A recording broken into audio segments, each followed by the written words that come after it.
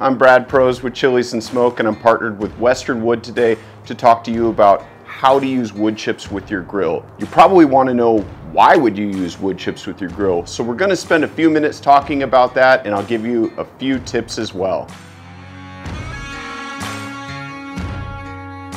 You can use wood chips when you're looking to add a little bit of smoke flavor to any type of food that you're cooking directly over the heat. And over the heat doesn't necessarily just mean a charcoal grill. Could mean a gas grill or even pellet grills. The obvious opportunity would be the everyday backyard cook, whether you're flipping burgers or tonging hot dogs. Tonging hot dogs, is that even a word? I mean, you can't flip hot dogs. You get what I'm saying. Anything that's on the grill could potentially benefit from a little bit of smoke flavor.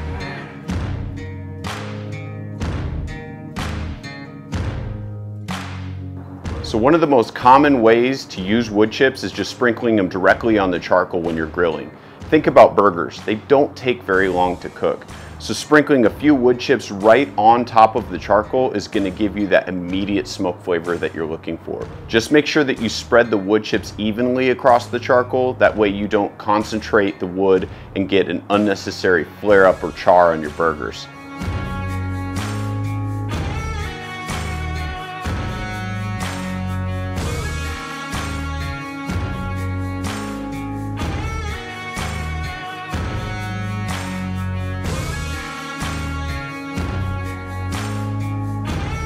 Another way to use wood chips is to place them in a foil pack, just like this. I'll show you how to make one real quick.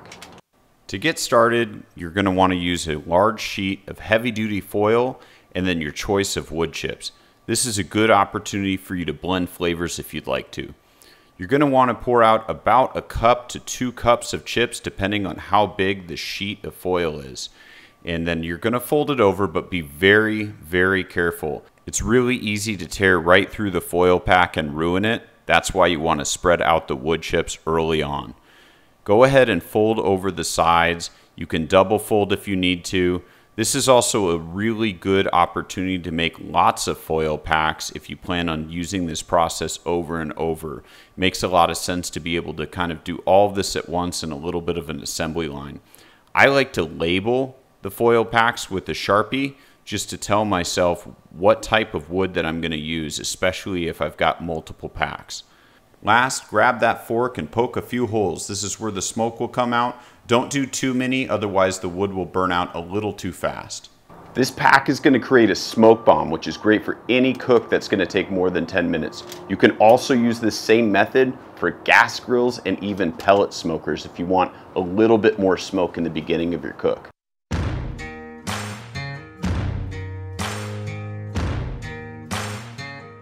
Whatever method you choose, do not soak your wood chips. It's actually going to create a lot of steam in your cooking rather than smoke. You're going to be cooking for a lot longer of a time just to try to get that extra smoke effect. By that time, your food might already be cooked. That wouldn't be very good. I hope this is helpful. If you have questions, leave them in the comments below.